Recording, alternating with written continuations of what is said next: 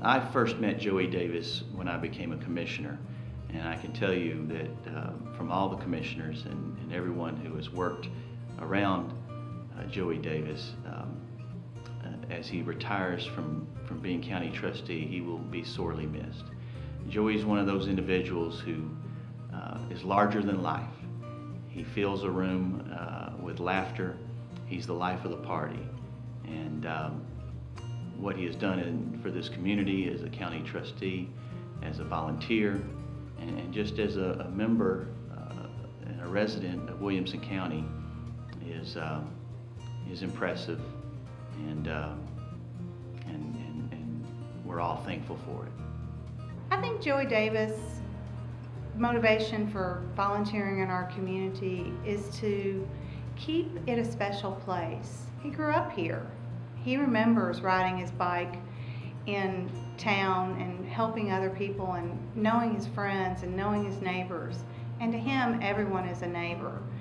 I think he's brought that level of customer service and friendship to the trustee's office, but he's really brought it to the organizations that he's worked with, like My Friend's House, like the Lions Club. He has really brought a level of service to our community, and he does it because this community means so much to him. Well, I think Joey's motivation comes from his parents. Although I didn't know him, I think there's an expression that says that an apple doesn't fall too far from a tree. And Joey, although I didn't know the tree, the Davis family tree, Joey grew up in an environment his mother would be very proud of him, that he works hard. He's committed to finishing something that he starts. He's not a quitter. And his whole life has just been a school of hard knocks to get to where he is today. No one has given Joey anything.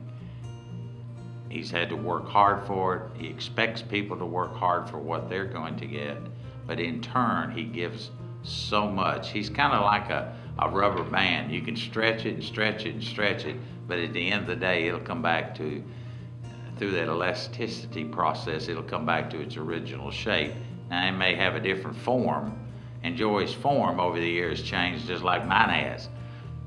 But he's a great man. He's a good person. He's a good Christian man, and I'm proud to call him my friend.